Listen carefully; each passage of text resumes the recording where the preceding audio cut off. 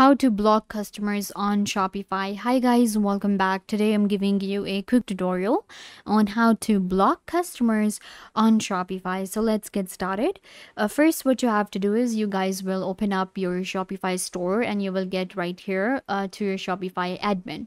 In order to block a customer, in order to block spam comments and different orders, fake orders, we can actually add an integration. So simply go to your apps right here and open up the Shopify App Store. Here, you need to search for an application known as Fraud Filter.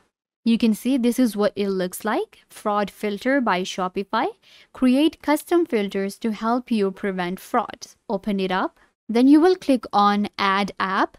I have already installed it. That is why it says App Installed. Just click on it and you need to connect your fraud filter to your Shopify. Now you will go back to your Shopify admin, go to Settings, open up the Apps and Sales channel, and here you have your fraud filter. So let's open it up. And here I can create different filters to block different customers and fraud. To create a new filter, you just click on it. And now you have to give your filter name. For example, we can create a filter for the word test. So no one can test order or free order something, and the action will be cancel order immediately, or I can give them a warning. So we can cancel the order directly. We won't take any order of this kind.